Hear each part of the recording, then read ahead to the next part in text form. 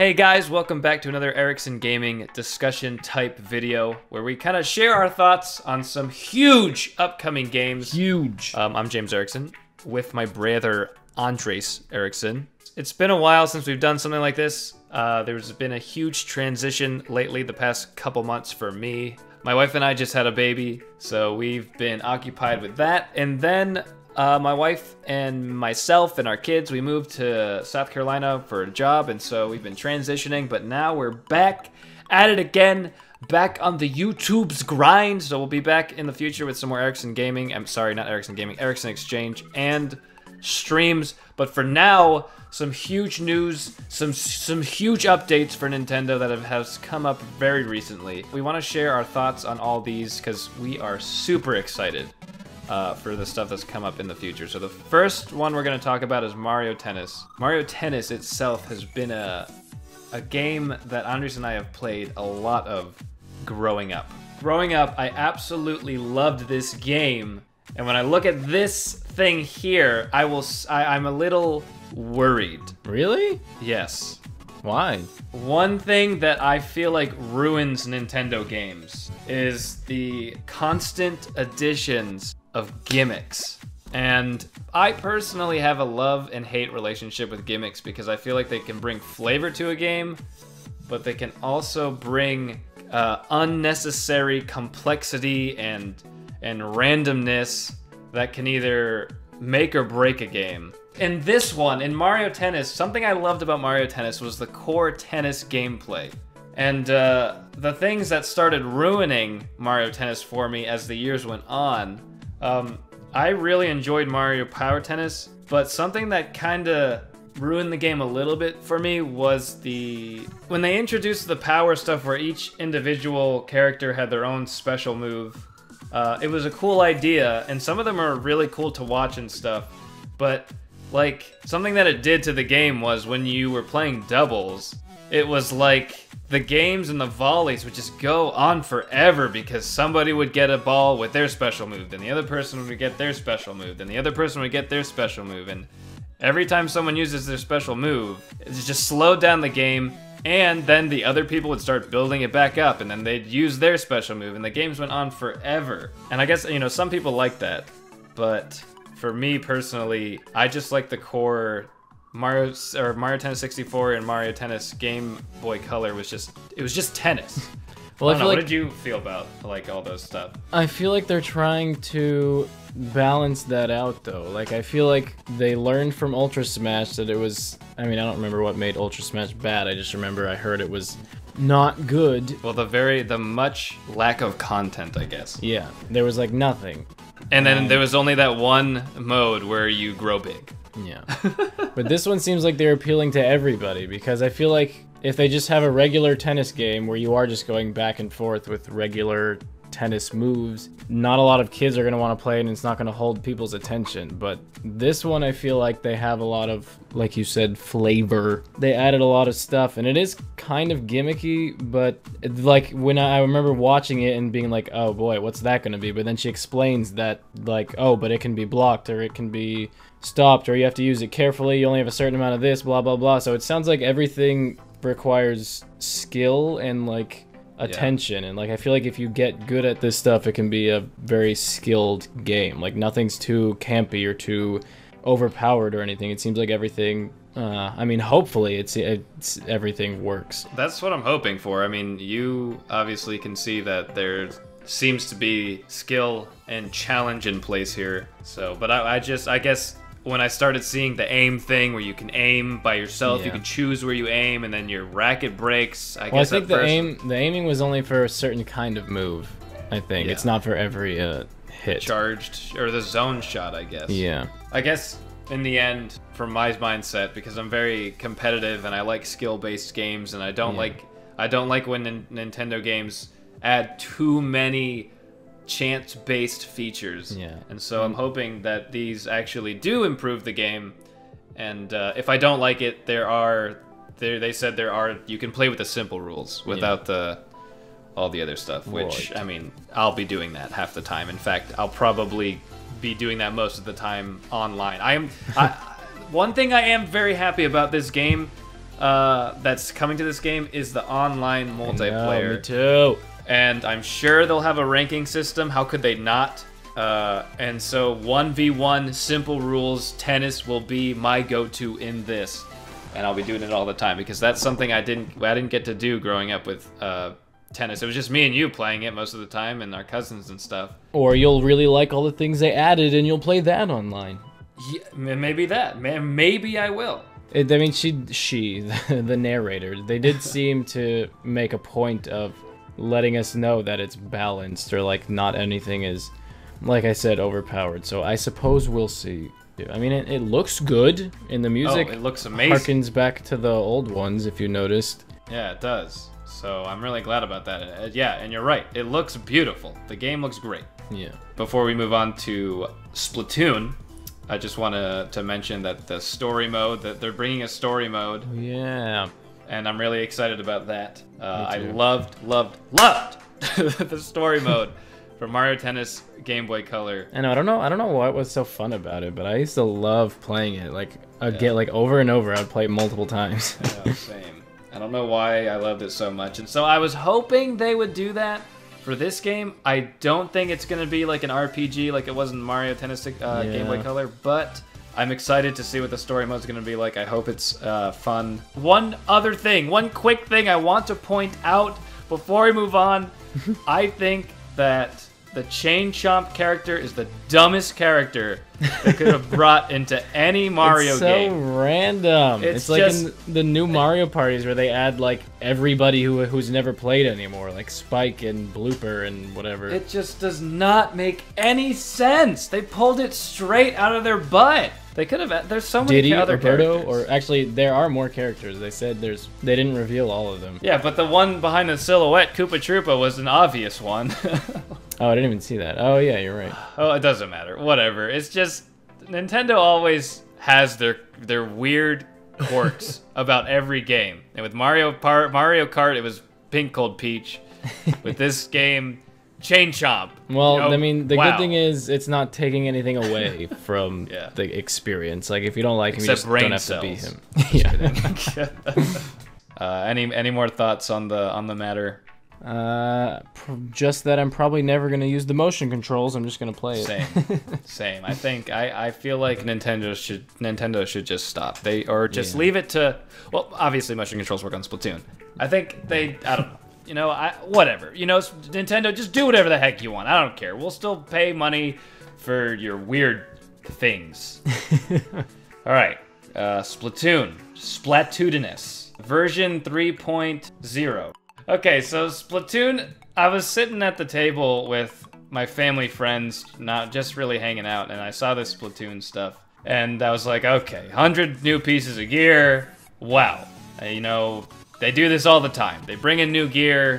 What could come out of this Splatoon stuff? I mean, honestly, for me, it's just like, I'd rather, at this point, I just want to customize my Inkling to look cool, look like I want it to look, so I'm not going to buy every piece of clothing just to get better gear when I'm only going to use the same thing over and over again. Well, there are ways to... Andres doesn't play that much Splatoon for those listening, but no, I do not. There are ways to change what ability your gear has, but it's not as simple as one might want it to be. But a couple things that I was really happy about before we get into the Octo expansion. They're bringing back Camp Triggerfish! Oh yeah, I am happy about that. That was one level. Every time they released new levels from the past, Camp Triggerfish always came into mind, and I was like, please release it. And now they're doing that along with Piranha Pit and this new Wahoo World, basically Santa Monica. And then they have Rank X, which... yeah, I mean, I'll never get there.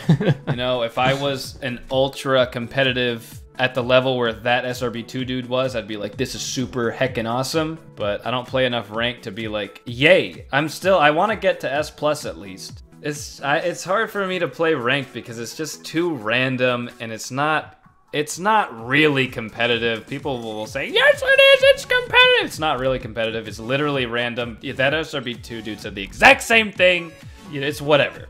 Rank X, cool. Will I ever make it there? Probably not.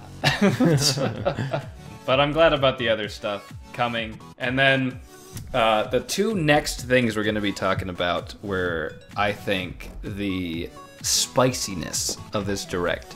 Two Yes. things that none of us expected.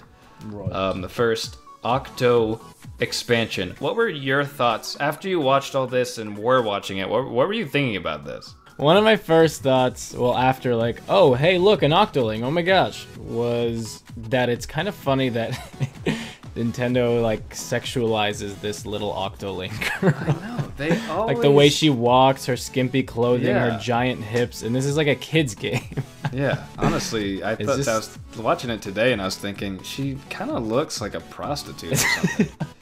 It's very Japanese, not Right. to offend the Japanese, it's just how their culture does things sometimes. Yeah, I mean, take a look at freaking at Xenoblade Chronicles 2, for example. Yeah, I mean, it's freaking for all ages, and Pyra basically dresses in lingerie.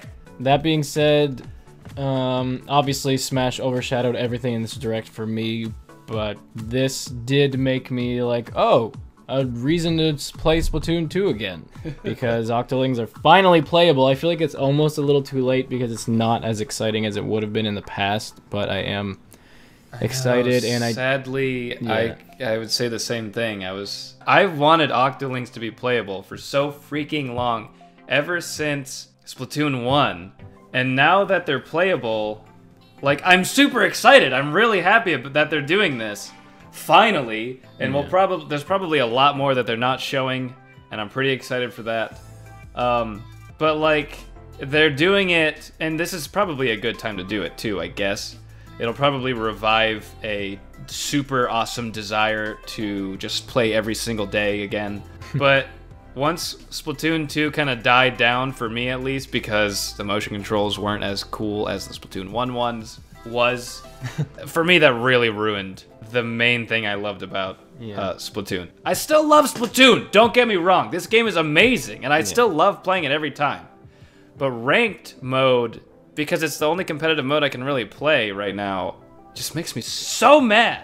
I mean, I like that this is like a story mode too, and they did say they're gonna go deeper into the lore and whatnot, which I think could be really interesting, because that's what I wanted from the main story mode, and I didn't even finish that, because I saw you finish it, and I was like, oh well. Yeah, you watched me finish it, that's right. Yeah, and so I was just didn't feel a desire to, but this I think I'll actually play.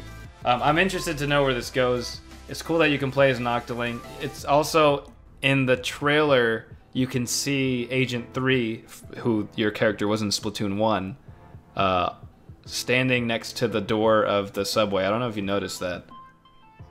You can see basically your character from Splatoon 1, aka Agent 3. I think it's gonna be fun. I think it's gonna be really cool to see where this goes, and why. Maybe they'll say why the Octolings are blue. Maybe they'll say why the Octolings wear glasses, the bad ones at least. Hey, you were right in your. It's Octoling possible. theory. It's possible that the Octo theory was right, and I hope so. Eric Derek Bittner, that's his name, right? From Game Explain. Anyways, Derek was saying that he thinks that the Inklings become Octolings, and I was just thinking, I don't think that's right at all. I don't know. I think there's nothing that says that could be possible, and I think that it's just a little out there. I think it's the fact. What I think is going on, maybe, is that this Octoling was released from her hypno glasses, and then she wakes up with no memory, and now she has to fight her way out, I think. And then from here, you unlock playable Octolings in the multiplayer. Literally adds no benefit. It's just that you can change into an octopus instead of a squid, and you're an Octoling. Wow, cool. It literally adds nothing, but it's just super cool to play as something different. That's why I've spent over $100 on Fortnite getting skins, because it's just fun. But overall, I think the thing I'm most excited about is just to see where the story goes, because I was very intrigued by that. After Marina was a good Octoling, I was intrigued by the whole concept. Anyways, okay, let's talk about the greatest thing that's ever happened this year. Not ever happened. The greatest thing that's happened this year so far.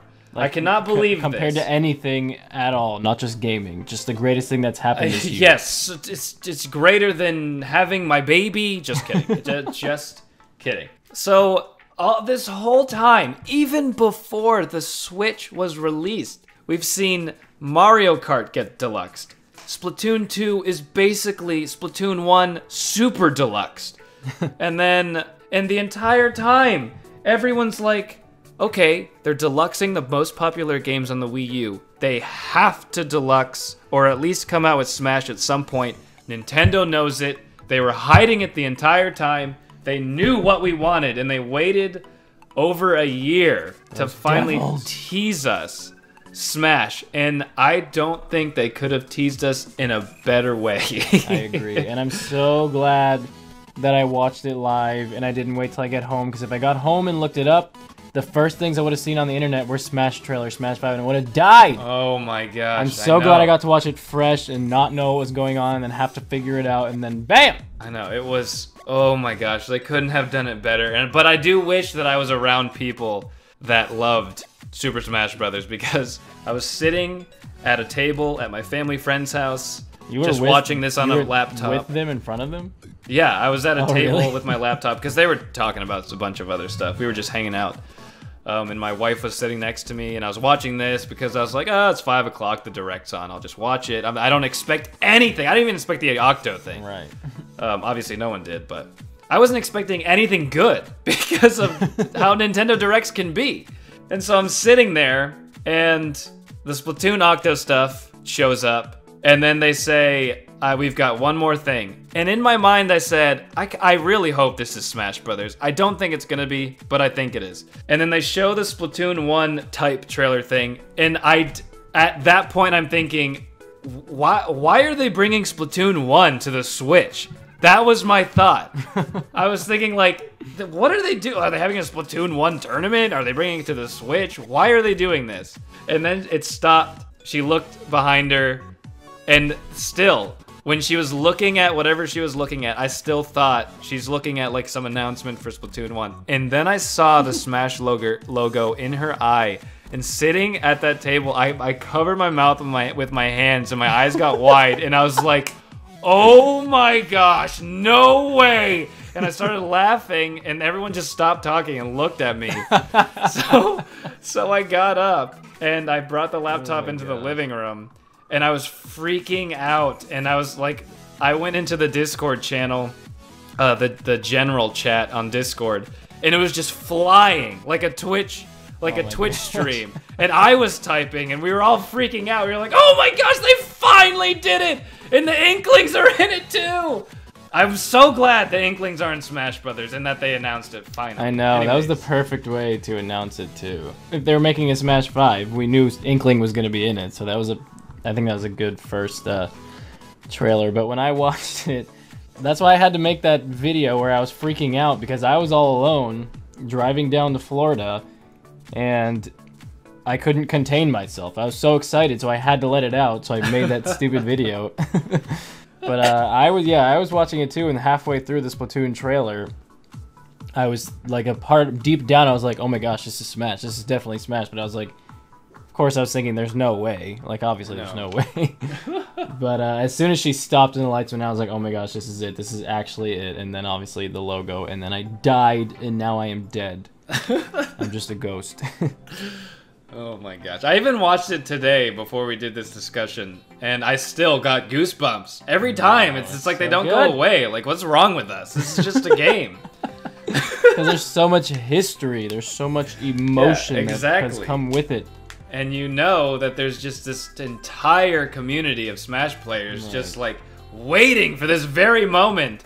And all around the world, everyone saw that part at the exact same time, and everyone freaked out. But yeah, I mean, this was literally the shortest teaser. Like, they didn't really show us much except Inkling and Breath of the Wild Link, which, thank you. Finally, I'm so tired of Twilight Princess Link. Now, based off of things we've heard and seen, do you think this is a new game, or do you think this is a port? I think it's a new game because, one, Breath of the Wild Link, that doesn't really say anything, but it means that they had to update just...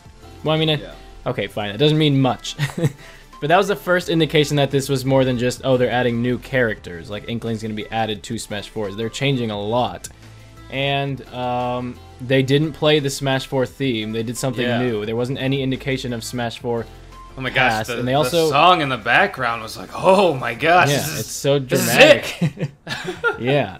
And if it was a port, I feel like Nintendo would have said, because they would know that they're disappointing everybody, especially with how dramatic this trailer was and the reveal and the fiery logo. I think they're smart enough to know that people would be very disappointed. They're like, oh, this is just a port, though. Hopefully. Like, it's just fine. God. The only thing that makes me think it could be a port is the fact that it's already going to be released this year.